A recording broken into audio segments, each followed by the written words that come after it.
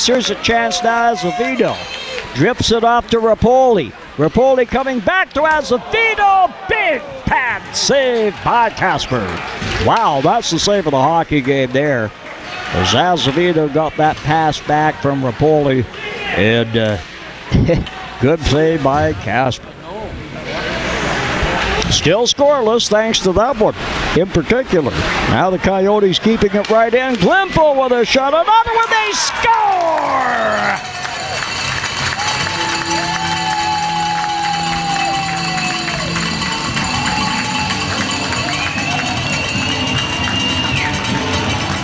It looks like Brett Jewell was in there to whack that puck into the net. And the Coyotes are up at 11:09. 16 seconds left on the power play. It comes the draw back in there to Head. He get it again. He looks to see if anybody was in front. Plays it into Mick. He looks for a give and go. Comes back into the corner. They bring it back to the blue line. A shot right in front. Scores! Ben Campbell looked like he was wanted to bring it back and put it in behind, and in the course of trying to do that, I think he tipped the puck just underneath, and it slid underneath leg. Just about midway mark through the second period and the hockey game, and we're tied at 1. There's the puck bouncing off the boards. It's not going to get out. Eric Austin keeping it in. They can't get a shot away, and the Coyotes get it. Now up to Azevedo. Trailing, there's a long pass over to McLeese. He's coming back right into Rapoli, right in for a shot. Scores!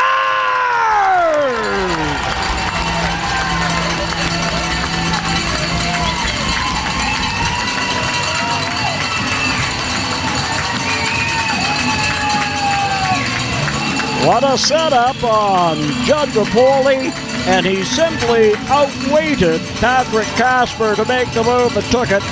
And put it in on a move, went to the glove side and put it in on a backhander.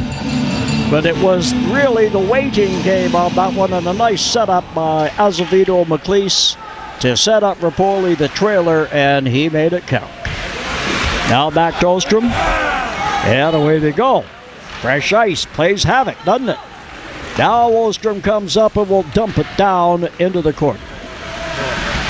Casper well out. He's having himself a hockey game. Down the ice it goes. Coyotes will start again with Senholt. 23 seconds. Look out. There it is right in front. And a shot and scores! Number 16, Riley Jepson, a shorthanded one underneath Brandon Lockett. And you can mark that down to wet ice, folks. Just what I was talking about. They were bringing it out. They hit a patch of that water. It was gravel. They lost the puck. The puck went in the net. That comes at 1:36. We're tied at 2. That'll be an unassisted goal, too, I would imagine. We'll see how it's ruled. But definitely was the Coyotes coming out. That puck just kind of stopped solid on some water on the ice, and that was it. They never recovered. Here's the announcement. And they score again.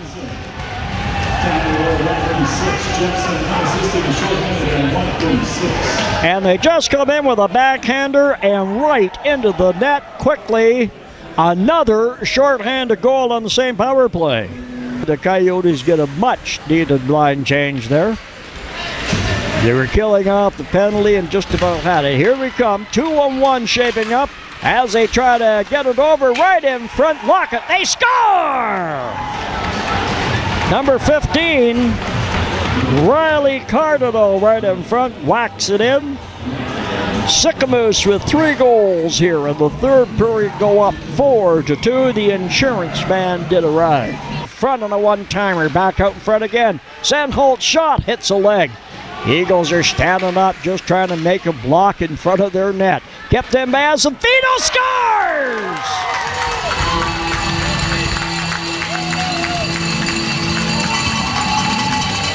17 seconds to go, folks. The third star from the Sicamous Eagles, number 30, Patrick Casper. The second star from the Osoyoos Coyotes, number 10, Luke Bradnassar. And the first star from the Sicamous Eagles, number 15, Riley Cardinal.